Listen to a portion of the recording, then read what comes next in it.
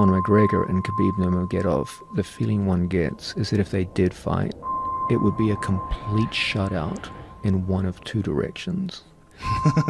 It's either like a man beating up a child on the ground, or it's just a flush knockout.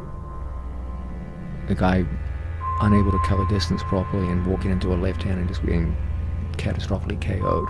And you feel like there's potential for it to go in both directions. But Khabib is it's a much more dangerous form of control. Khabib has a program of hitting people on the ground which is substantially better. Yeah, I agree.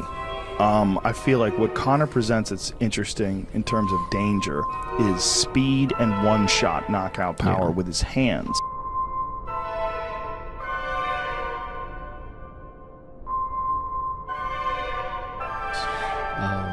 And the big difference is when Khabib gets you on the ground, you're not getting up. No, you're getting mauled, and it's almost like a spider.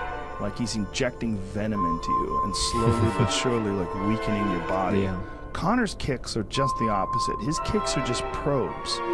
He's sort of poking at you, and putting things out in front of you, and he's just trying to ding! He's just trying to drop that hard left hand on you. He's a fascinating guy to watch. Fascinating guy to Interesting. watch. I always undervalued him. When he first came in the UFC, I said, oh, it's hype. But the more I studied, the more I saw.